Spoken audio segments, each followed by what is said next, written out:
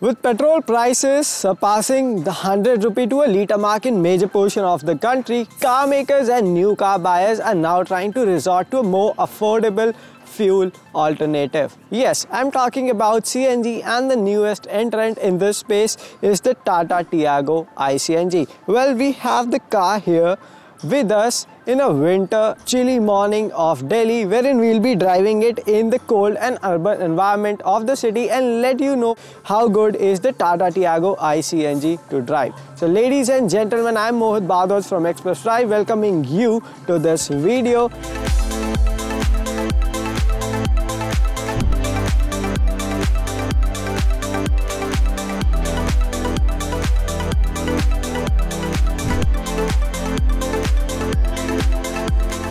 And before I begin, I hope you've already subscribed to our YouTube channel and clicked on that notification icon to stay updated for all our future uploads. And in case if you haven't so, do that right now. For now, let's kick things off with the design first. Talking of the changes on the outside, Tata Motors has updated the Tiago lineup with subtle ones. For example, the projector lenses in the headlamps, they are new, and so is the case with the chrome finishing on the door handles. Moreover, the CNG trim now gets a iCNG badge on the boot lid. Furthermore, the XZ Plus trim in the CNG guys only comes with 14-inch hyper-styled wheels. There are no 15-inch alloys to be seen here.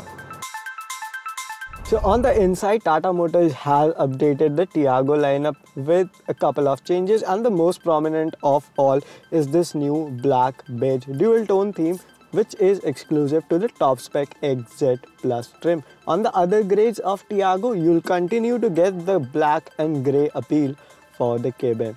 And if we talk about changes which are here on the CNG trim, well, there's a button for the CNG control which is here on the center console, and that is where the changes on the inside come to an end.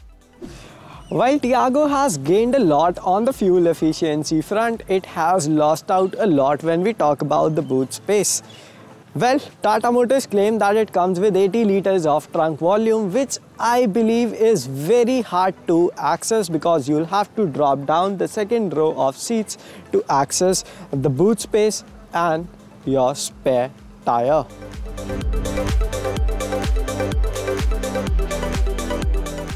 Since we have already told you folks about the changes that the Tiago CNG gets on the outside and on the inside, I think it is the time that I should let you know about the driving bits. Let's bring this motor to the life. Oh, and there are some vibrations on idling, but I think yes, they do get away as you climb up the rev range. Now talking about this engine, it's the same 1.2 litre 3-cylinder naturally aspirated motor that produces around 84 horsepower and 113 Nm of peak torque in its petrol guys. In the CNG avatar, however, the figures have been reduced to 73 horsepower and 95 Nm. And with all of these numbers, the Tiago is not fussy when you're driving it around town for your urban commutes or you're on the highway. It can cruise at 100 kmph right below 3000 mark, more likely 2.9 thousand RPMs. That is where it shows the 100 kmph mark on the speedo. Talking about its in-gear roll-on acceleration, well, it feels quite peppy even on CNG, not just on petrol, but this motor has a lot of its torque band reserved for the low and the mid end, and with all of that torque spread that you have in your low end, you won't find yourself shifting gears quite too often. But the gearbox is rubbery, I would say. However, the throws are short.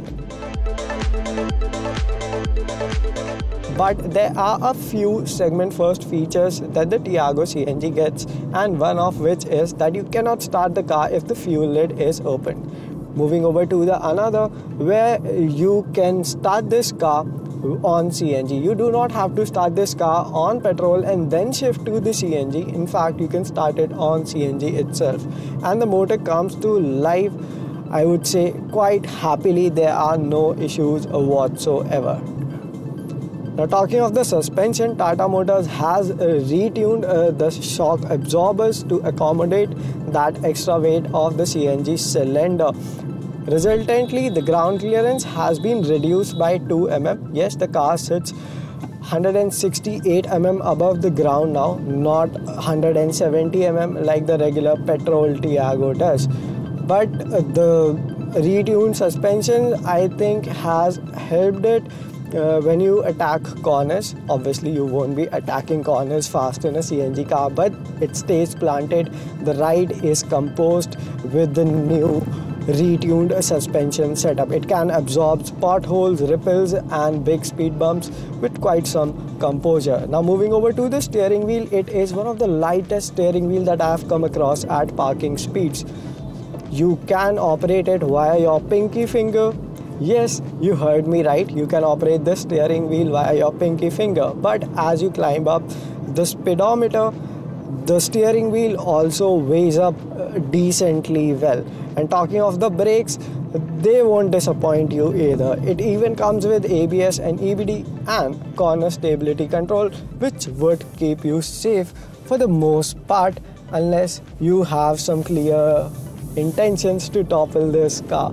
And for that, you have the 4-star crash test rating to keep you safe. And since this particular trim is the XZ Plus variant, it comes with all the bells and whistles that a regular or the standard petrol variant comes with. You get a touchscreen with Android Auto and Apple CarPlay. Apart from that, you also have an all-digital instrument console, 4 power windows and a slew of that stuff. But the highlight of the CNG, guys, of the Tiago is its added frugality. The tank is rated for 60-liter water holding capacity, but it can only be filled with 8 to 9 kg of gas, which would return you a range of around 220 to 250 kilometers. The range that we could fetch out in our test conditions was just around 220 kilometers on a tank full of CNG. But should you consider buying the Tata Tiago iCNG or not? Let's move on to the next section of this video.